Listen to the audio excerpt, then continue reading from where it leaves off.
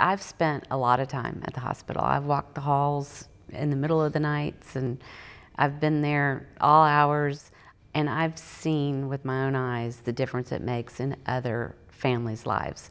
I know what it's done for my family and my daughter, but I've seen changed lives walking through those halls. It's an iconic institution that has always done business humbly and with gratitude for its support. But it's, watching the pure practice of medicine that they employ at the hospital, and to see the love and to see the buy-in that a doctor has for treating his kids, you don't see that anywhere else. And we're very blessed as a city to have Scottish Rite Hospital. There's something new about it every time I go. And it's just, what they do. It's just, a perfect example was when Pat Green came and played. And you had those 4 kids sitting there, and, three of the 4 wouldn't have the ability to do what they were doing had they not gone there. So it's just an amazing place. It's amazing.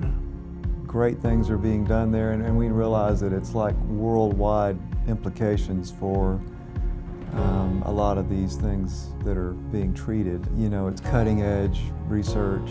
Seeds are planted and things are started here that could make differences for kids all over the world. It's a joy to introduce people to the hospital. It's a joy to meet people that have been at the event for the first time, and the commonality is, I had no idea. The one thing that always pops to my mind is the first event, because we don't know if anybody's going to show up. We just collected things to sell in the auction from people that we were cleaning out our attics and garages and whatever we could give up. So, the first one was pretty humble. I forgot how much we made that first year, but we thought it was a whole lot.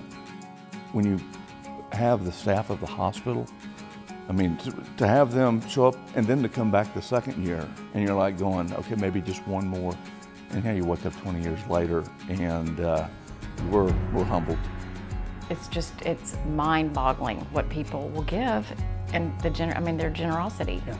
And we have a lot of friends that have never been involved, and we're so happy that they're coming and that they are introduced to Scottish Rite. I think the neatest thing is the painting. To sit there and have Christopher Martin donate his time and talent, to see the kids and Nicole participate means a lot to us, but I think Christopher Martin has just been a great asset to Treasury. Every year we just pinch ourselves because we can't believe it's gotten so big and done so well.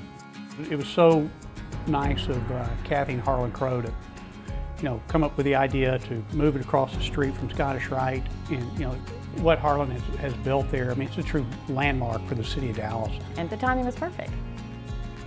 Brian and Leslie are a perfect fit for the 20th anniversary. They have been with us and around us and friends of ours for over 20 years, and they're so well respected, and they were just a perfect fit.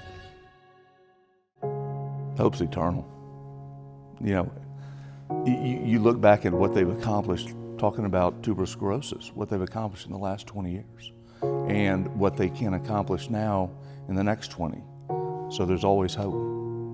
There's always hope.